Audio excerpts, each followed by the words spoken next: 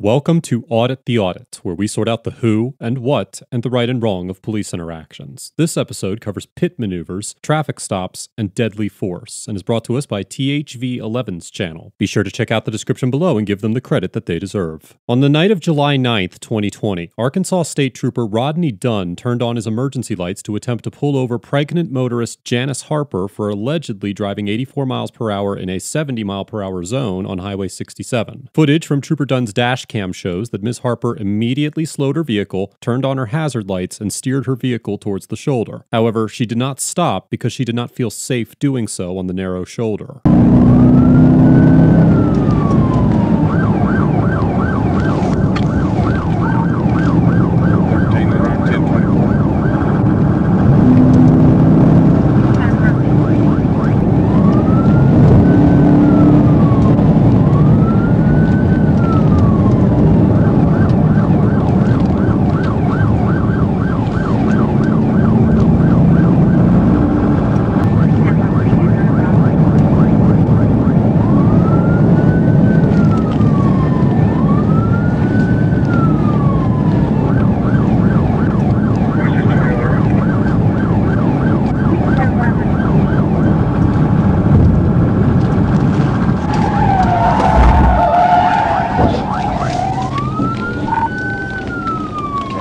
They hit the inside wall.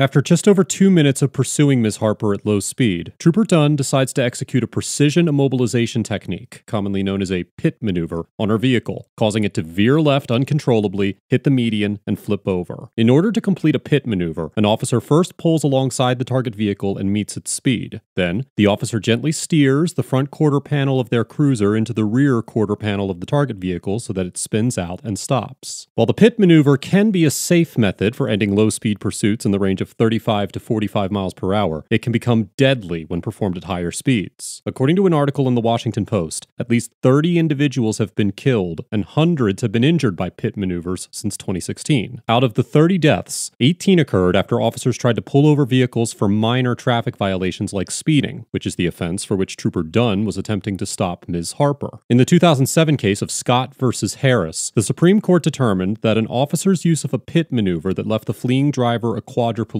did not constitute excessive force because the court found that it was, quote, reasonable, after comparing the risks created by the officer's use of the maneuver with the risks of harm to the general public that the officer was attempting to eliminate. The court concluded that, quote, a police officer's attempt to terminate a dangerous high-speed car chase that threatens the lives of innocent bystanders does not violate the Fourth Amendment, even when it places the fleeing motorist at risk of serious injury or death. Given the fact that Ms. Harper was clearly attempting to comply with Trooper Dunn and had slowed her vehicle to look for a safe place to stop, it is difficult to imagine how Ms. Harper posed any risk to other drivers. However, courts have consistently found the use of pit maneuvers to be reasonable force, so it is certainly possible that a court reviewing this case would find Trooper Dunn's decision to be a reasonable use of force. They rolled over, get me EMS started.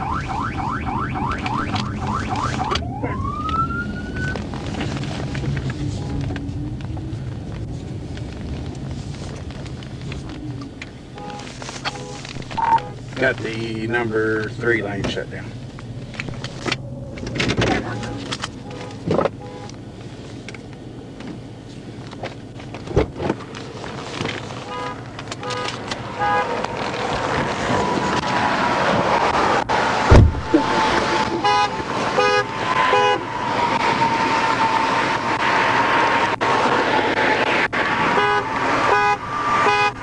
Can you get out? Come on out. Come out this way, right here. Come out this way. Can you come out? Yeah, hold on a minute. Can you get out your passenger door? Here, I'm gonna move this, watch your head. Why didn't you stop? Because I didn't feel like it was safe. Well, this is where you ended up. There was enough. Watch your head. Come out this way. I got plenty of room right here. Are you the only one in the vehicle? Yes. Okay. I'm pregnant. Well, ma'am, you've got to pull over when we I stop. had my flashers It doesn't matter, on. ma'am. Come on didn't out. feel like it was safe. I've got an ambulance coming for you. You need help? Hey, Sheila. Come on, can you come out? I'm trying.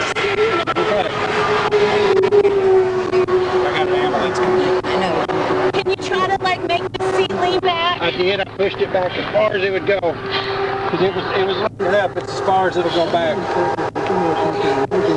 Oh my gosh. I thought it would be safer to wait until the exit. No, ma'am. You pull over when law enforcement stops you, okay? You were running 84 miles an hour and I'm trying to get you to stop. Ms. Harper claims that she was waiting to pull over at the next exit, and Trooper Dunn tells her that she must stop immediately when being pulled over. The Arkansas State Police's Arkansas Driver License Study Guide, which, quote, offers information about Arkansas rules of the road and how to apply safe driving practices, states that when individuals are stopped by a law enforcement officer, they should pull over to the right side of the road and activate their turn signal or emergency flashers to indicate to the officer that they are seeking a safe place to stop. The study guide also informs drivers to, quote, pull to the nearest, safest spot out of the traffic lane. In 2017, the Arkansas State Police reiterated this information in a Facebook post, explaining that, quote, if you see blue lights behind you and you feel scared that it is not a real police officer, or you would like to drive to a safe or lighted location, first, slow down and turn on your hazard lights. This will let the officer know you see them. The post also instructs drivers to, quote, move to the farthest right lane and continue to drive to a location where you feel safe. Example, under a street light, a gas station, an exit ramp, or side road. You will not be charged with fleeing if you are doing these things. You have a right to be safe.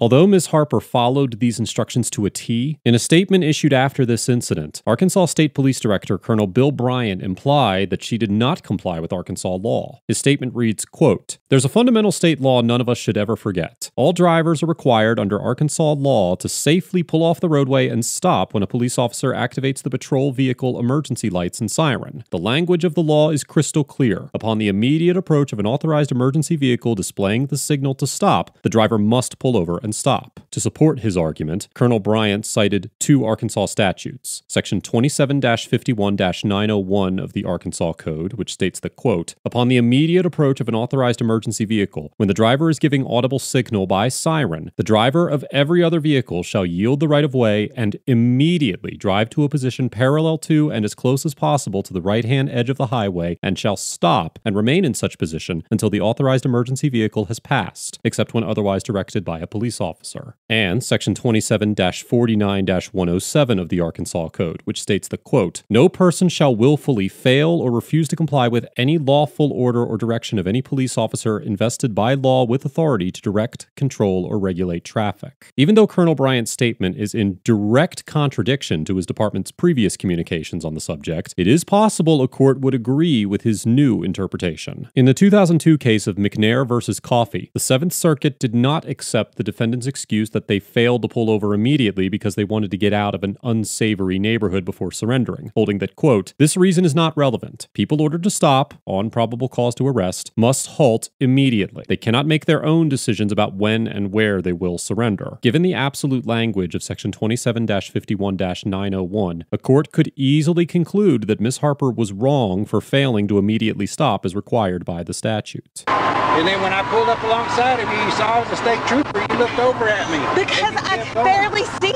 Let's go over here. I lost my shoe. Okay, I will take care of that. Go sit down over here, okay? Lift me over the road. Sit down right there. We call it a pit maneuver when people flee from us or don't stop from us. That's what happened, okay? Do you need to sit down since you're pregnant? All you had to do was pull over, Can you ma'am. please call my husband? Yeah, we'll take care of that here in a minute. All right, here comes the ambulance right there. They've got to go down and turn around, okay? What's your name? Nicole. Nicole? Okay, well, Nicole what? Harper. Harper? Okay, is this vehicle registered to you? Yes. Okay. Where do you live? Sherwood. That's where you were headed to? Yes, I just left the movies Okay. in Cabot with... With what? I just left the movies in Cabot. I went with my dad's girlfriend and my nieces. And I was on my way home.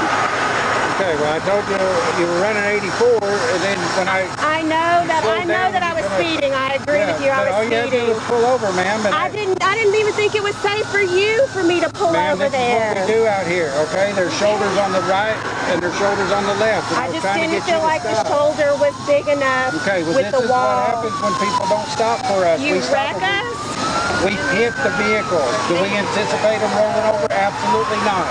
But we stop the vehicles. I have no idea what's going on inside your vehicle or why you wouldn't stop. Trooper Dunn tells Ms. Harper that he had no idea what she was doing in her vehicle as justification for employing the pit maneuver. The Arkansas State Police Manual limits when officers can use the pit maneuvers, which it identifies as a use of force. The manual states that, quote, an officer is authorized to use non-deadly physical force upon another person if the officer reasonably believes it necessary to effect an arrest. But officers are only permitted to use deadly physical force, which is defined as force that is readily capable of causing death or serious physical injury under the circumstances it is used, when, quote, the officer reasonably believes that it is necessary to effect an arrest or prevent the escape from custody of an arrested person whom the officer reasonably believes has committed or attempted to commit a felony and is presently armed or dangerous, or defend himself or herself or a third person from what the officer reasonably believes to be the use or imminent use of deadly physical force. Whether the use of a pit maneuver constitutes deadly or non-deadly force depends on the specific circumstances in which it was used. For example, in the 2021 case of Sabe versus Washington County Board of Commissioners, the U.S. District Court for the District of Oregon held that the pit maneuvers used in that case could not be characterized as deadly force, while acknowledging, quote, the obvious reality that pit maneuvers can be highly dangerous in certain scenarios, such as high-speed car chases. However, the court found the pit maneuvers in the case to be non-deadly force because, among other reasons, quote, video recordings of the encounter indicate the vehicles in question did not appear to be moving at high speeds when the pit maneuvers were attempted. In this situation, it is possible that Trooper Dunn's use of the pit maneuver could be characterized as deadly force, as the vehicles were traveling at a much faster speed than is safe for using pit maneuvers, which caused Ms. Harper's vehicle to flip. However, given her limited injuries, it's also possible the court would determine that the pit maneuver constituted non-deadly force, which means that Trooper Dunn's actions would be justified if the court found them to be quote-unquote reasonable. Because I didn't think it was safe for you. That's why I didn't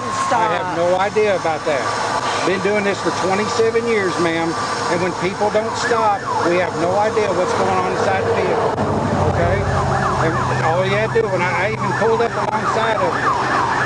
I know, and then blinded me with the light. Well, I'm going to tell you, that's what we do is turn on our emergency lights and try to get your attention, okay? But when people don't stop for emergency vehicles, we end this right here, right now, before you get further into congested traffic. That's why we're here, okay? And no, we don't anticipate vehicles rolling over, or do we want that to happen, but it does happen, okay? All you had to do was slow down and stop. I did slow down. I turned on my hazards. I thought I was doing the right thing. I know. I do understand what you're saying. Okay? But do you understand what I'm saying too?